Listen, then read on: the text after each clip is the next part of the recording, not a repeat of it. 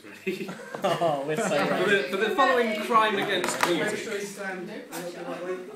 That's it. Okay, I'm going to start video and you're doing that taxonomy. Off you go. Now, you've probably heard it in the air these past few weeks. Goes rap in a rap song as if it wasn't free. But you see, this rhyme was made to educate you on taxonomy, its related aspects. And I'm going to go quite fast to keep your brain set. I'll start off with some background, move on to advanced topics, and from there it'll probably go downhill, because I'm not a rapper, I'm just playing some gimmicks. And honestly, this thing won't be 20 minutes long, I'll get it done ASAP. So, ladies and gentlemen, boys and girls, I present the Taxonomy Rap. Copyright 2012, Grey Hargreaves, all rights reserved. Prolonged exposure to my rapping ability may lead to erectile dysfunction, smallpox, and immaculate conception. Now, taxonomy. It tells you where things ought to be. It's the discipline of classification of categories in the hierarchy, a term deriving from the animal kingdom, a method by which we give species classification. I'll hit up an example with this bat called Sabrinus, the long-tongued fruit bat of the Macroglossus genus, residing with the family Pteropodidae, and within that, the subfamily Macroglossinae. Got an error. But that's not what we're here for discussing now, is it? I just wanted some background before we got with it. You see, taxonomy is fundamental to info architecture. It's the one IA component that lords over all here. Now, taxonomy ties it all together, you'll see. And I ain't the kind of person to call other things silly, but semantic search patterns, they all dig my taxonomy. Some say it's the big dog, but you didn't hear that from me. And taxonomy is big for just one major thing, to make data accessible, to organise everything. Taxonomy is useful to so many goals, from organising books to categorising bog rolls.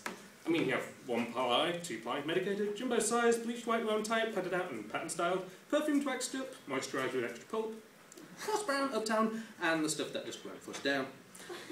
Now there are two types of taxonomy, and I'll do my best to explain. There's top-down, bottom-up, that's all I've got to say. Top-down taxonomy is kind of like a directory. One set of tabs, one sorting order, one vocabulary. It imposes some limits on how information is organised to make finding it easier, as Aristotle theorised. And because it's controlled by executive jurisdiction, you can use it for your site's main navigation. And there are so many forms that top-down can take. There's some exact schemes, the rest are just fake. Exact schemes are all mutually objective, alphabetical, chronological, you can't dispute this. Now, alphabetical and chronological, they're pretty contrived. Sort people by surname or a date in an archive. And geographical sort is great for spatial awareness, but you can't map the world in your head, so it's not flawless. And, wow, the opposite of X schemes are those that are ambiguous, such as sorted by subject, quite like a library is. Now, this would sound simple, but believe me, it's ruddy complicated. Prototype theory, classification that's faceted. I'll get back to that later though, because I don't want to drive you mad just yet. So, first we'll try some task-based taxonomy, and that's an easy role. Leading the user through a process to reach just one goal. Think like an Amazon with their buying process. Add to basket, proceed to checkout, and you made your purchase. Tasks are more like a subset of your website architecture. It's just for one specific part, not your whole IA answer. And organisation by audience may not sound pleasant, but dividing by language helps provide what's relevant. Now, the next kind of taxonomy is the art of the metaphor, the organisation of data in ways that are familial. Think like a computer. You keep your docs in your folders, you dispose in a bin. It's to aid familiarity when you're new to these things. And categorising by format is best for multimedia, be it the big picture or some pornographic videos to burn into your retina looking at you, Sam. You remember that assignment we had some months ago? A tutorial site for podcasting shows. That was an example of sorting by format. One page for reviews, one for tuts and one for cheap tat. You see, organisational taxonomy is the last top-down I'm going to mention, and its level of usefulness is a point of contention. Unless the end users know where to find the big boss, then locating stuff about them is a cause that is lost. Organisational taxonomy is kind of internal, and finding information without prior knowledge is kind of impossible. Now let's all compare our list to bottom-up, better known as folksonomy. The navigation's made by the users, not some faceless authority. Millions of users providing their identification, totally crowdsourcing the organisational system. But this magic method doesn't always serve function because the system's always open to manipulation. An unlimited number of tags? Dude, that's too many. We don't need 3,000 versions of My Mate Henry. And while folksonomy is awesome at finding what's cool, using it for everything makes you a tool. Folksonomy is rubbish for your main navigation. A million menu items? Dude, that's an abomination. Now, my folksonomy example's in the air. Do you hear it? This shit's called hip-hop, and you better believe it. Subgenre of this hit, it's called nerdcore, just like me. I got a pocket protector, not shit made by Nike. Musical genres like this are all sorts of made up. Do you think before Massive Attack there was a thing called trip-hop? There are so many genres, you just kind of go with the flow. And I don't own a pocket protector, just so you know. Now other rappers diss me. They say my rhymes are sissy, and now I'm ripping off Flight of the Conchords, so I'm just going to get back to the taxonomy. I'll move on to linguistics for some prototype theory, a definition-based model for describing what we see. If it's got feathers and wings and can fly, it's a bird, don't be silly. Well, that's not entirely accurate unless you forget a kiwi, but that's why this stuff's called the basic level. It's a general concept, not pedantic detail. Basic level's in the words that you use every day. After all, it's a bat, not a pteropodidae. But this basic level's not always good at what you're going to say. You don't just go for a dessert, you go for an ice cream sundae. Now, can the real Paul Matthews please stand up? Please stand up. Please stand up.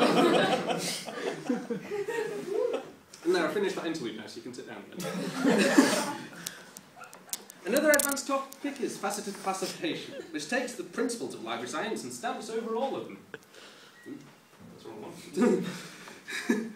Taking precision and hierarchies and telling them to vamoose. Faceted classification's flexible. It's good for any use.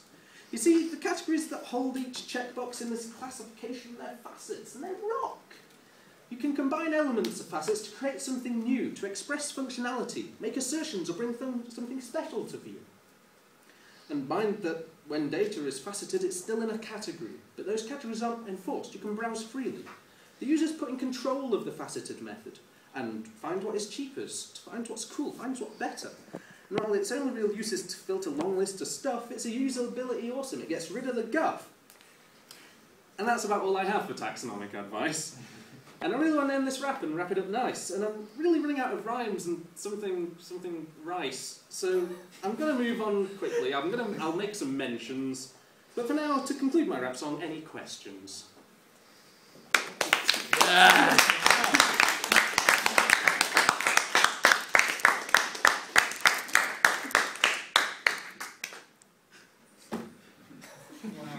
My mind has been blown. Oh my words. Any questions involving a word that's really hard to rhyme with? Why did you pick orange as your colour? Yes! Why is your colour orange?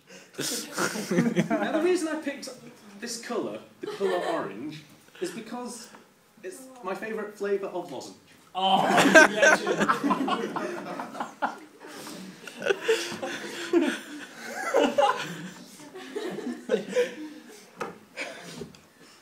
So, how would you connect these things to a thesaurus? Yes. Come on!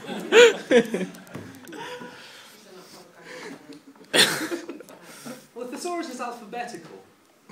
At least I'm quite sure it is. I'm going to have to go get one to make sure that it is. I'm not good at improv. Should probably work on that. Yeah, it makes you look like a bit of a Twat. That was incredible. Okay, I think we're going to move on, so thank you very much for that.